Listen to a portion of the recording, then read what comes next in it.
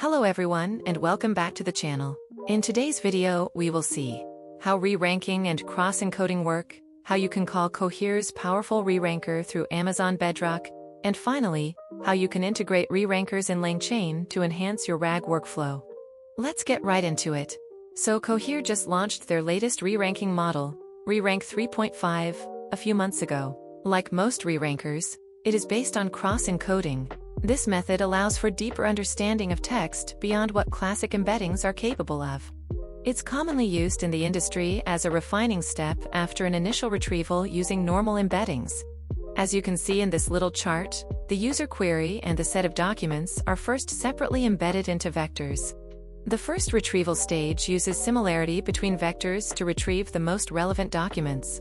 And finally, the reranker is used to jointly embed the query and each document to output a relevance score. This new score is then used to rank the retrieved documents, which is why it's called reranking. Now it might seem like we just did the same thing twice, but the difference here lies in whether we are separately embedding or jointly embedding. In other words, whether we are using bi-encoders or cross-encoders. Let's quickly check out this great article by Sujata Mudadla to understand the difference between them. So a bi-encoder, as the name suggests, encodes the query and document separately, producing two different embeddings, one for the document and one for the query. These encoders are trained to obtain vectors whose similarity, in terms of some distance metric, reflects the actual semantic similarity between the query and document. Cross-encoders, on the other hand, encode the query and the document together, producing a joint representation, which captures interactions and semantic relationships between the two. These encoders are trained to produce a single score, which reflects the relationship between the query and the document. To put it simply, bi-encoders, which are the usual embeddings used for retrieval, will produce a general embedding of the document, then a general embedding of the query, and leave it for us to check how similar they are to each other. Cross-encoders will produce a context-specific embedding capturing the interrelationship in our query document pair and use it to output a similarity score. Now you might ask, why don't we just use cross-encoders for retrieval? And the reason for that is cost and latency. Bi-encoders are much lighter and faster, which makes them ideal for large-scale datasets. Generally, the datasets are already embedded into vectors which are stored in vector stores. During inference, we only need to embed the query, then check its similarity with our document vectors. On the other hand, cross-encoders are more computationally intensive and slower, and they need to process the documents together with the user query, which is why they're only used for small datasets. Given the respective advantages of each method, most RAG settings in the industry try to leverage both of them to maximize accuracy. Indeed, bi-encoders are used to reduce the size of the initial dataset to a small number of candidates, which can be a few hundreds or thousands. Then a cross-encoder, called a reranker, is used to retrieve the most relevant passages from this pool of candidates. So, moving back to our Rerank 3.5 model, Cohere has published some charts showing how much it outperforms other types of retrieval modes. We can see it does better than dense embeddings, which is the vanilla retriever, as well as BM25, which is based on keyword matching and word frequency, or even hybrid search, which combines the two. Here it's evaluated specifically for reasoning use cases, which require search based on both implicit and explicit criteria. And you can see it also outperforms other modes of retrieval in multilingual settings. So recently, AWS announced that they now support Cohere's Rerank 3.5 model through Amazon Bedrock. They also shared some charts benchmarking the reranker's performance compared to other retrieval modes in different sectors and use cases.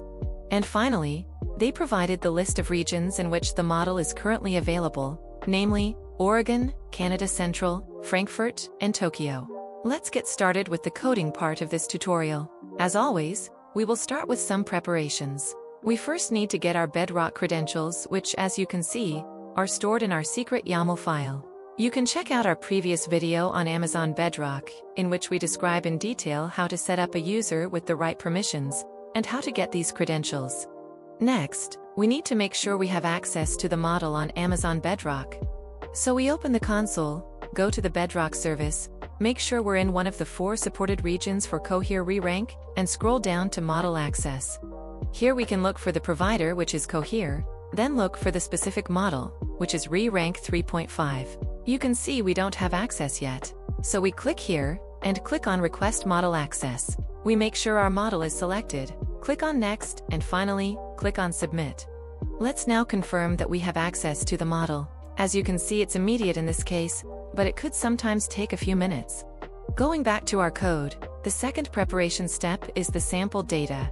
Here we simply take a few sentences to illustrate, as our main focus in this video is how to call the reranker from Bedrock and integrate it into your Langchain retriever. A future video will be dedicated to the performance benchmarking of this reranker using a real evaluation dataset.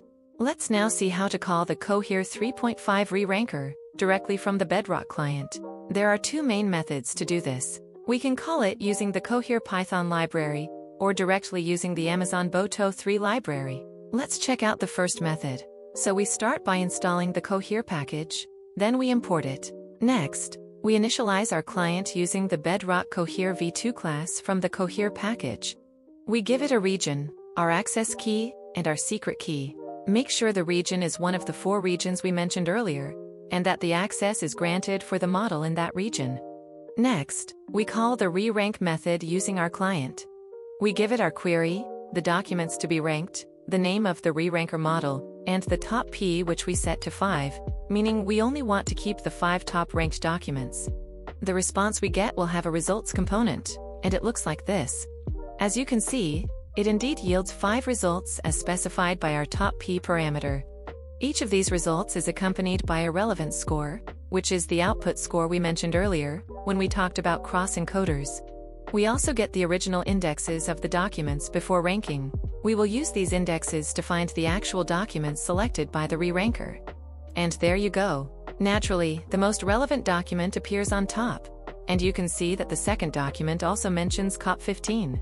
Let's now check out the second method, which doesn't require the Cohere package. We start by importing the Boto 3 and JSON packages. Next, we create our native Boto 3 Bedrock client, again specifying the region as well as our AWS credentials. We use the invoke model method of our Boto 3 client, in which we specify the model name and a request body. Again, the body request contains the query, the documents to be ranked, and our top P, which we set to 5. We also need to set the API version parameter to 2.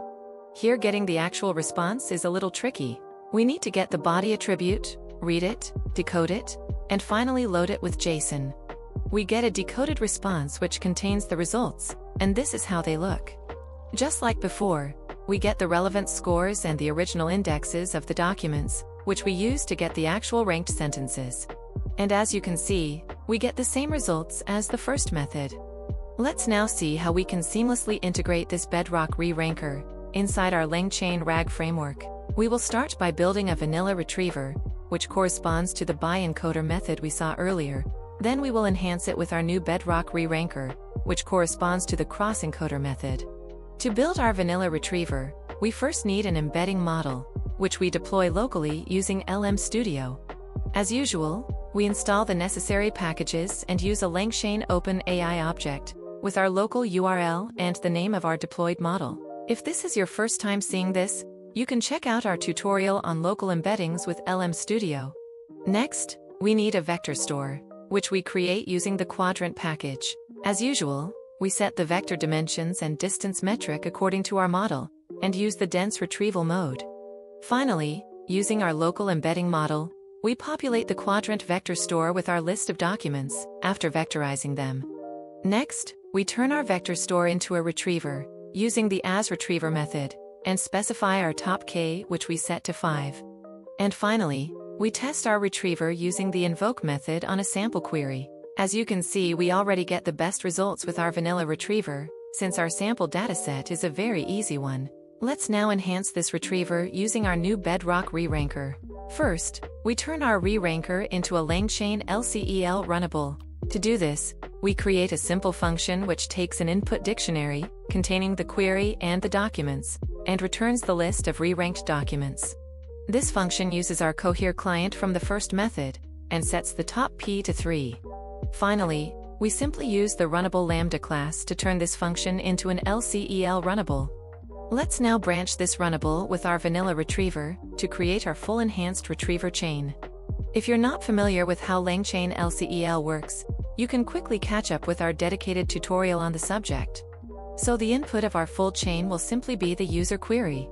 We use a runnable pass-through to keep the query exactly as it is, and pass it to the next step. The vanilla retriever, on the other hand, will turn the query into a list of retrieved documents. We use both the runnable pass-through and the retriever to build this new input dictionary, which we feed into our reranker runnable using the pipe method. And finally, our reranker runnable will take in this dictionary, containing both the query and the retrieved documents, and yield the list of re-ranked documents. We can call the whole chain simply using the invoke method on our query, and as you can see, we get the final list of our top 3 most relevant documents. Now we have an enhanced retriever runnable, which leverages both the advantages of the bi-encoder, which is our vanilla retriever, and the cross-encoder, which is our reranker model. Using the speed of the bi-encoder, it quickly reduces the original set of documents to a select few retrieved candidates. Then, using the power of the reranker, it further reduces this subset while rearranging its order to better reflect its relevance with respect to the user query. And that's it for today's video. We've seen the difference between bi-encoders and cross-encoders, implemented 2 different methods to call Cohere's latest reranker model, and saw how it could be integrated into our Langchain RAG framework. In the next video, we will introduce the most common evaluation metrics for retrievers, and use them along with a real dataset to measure the actual performance gain obtained by adding a reranker to our vanilla retriever. If you appreciate the content, make sure to like and subscribe to the channel. See you in the next one. Bye-bye.